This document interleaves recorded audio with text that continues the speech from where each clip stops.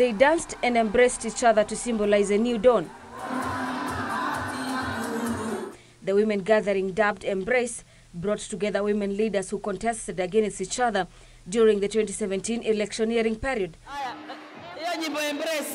Chief Administrative Secretary in the Ministry of Public Service, Youth and Gender Affairs Rachael Shebesh and Likoni Member of Parliament Mishi Mboko called on the women leaders to set a good example to other women by keeping their political differences aside and embracing each other to build a united Kenya.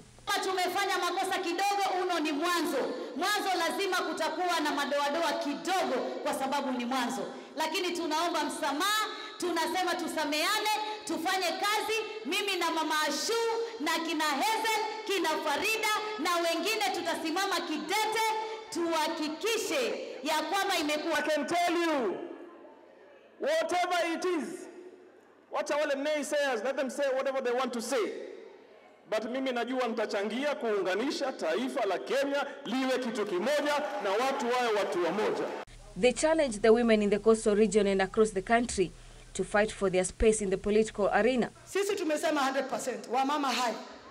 Mchague wa mama MCA, mchague mama MP, senator, governor. Kina mama mkeni, wacheni kuwa na siasa emotional. Katika Embrace hatuna siasa emotional. Unawacha emotions nyumbani, unakuja hapa unasimama gangari. Ukiona kuna haribika, unasaidia, unalainisha. Mombasa County Governor Ali Hassan Joho promised to support women leaders in their own initiatives. Count on my support nationally. Sio Mombasa tu.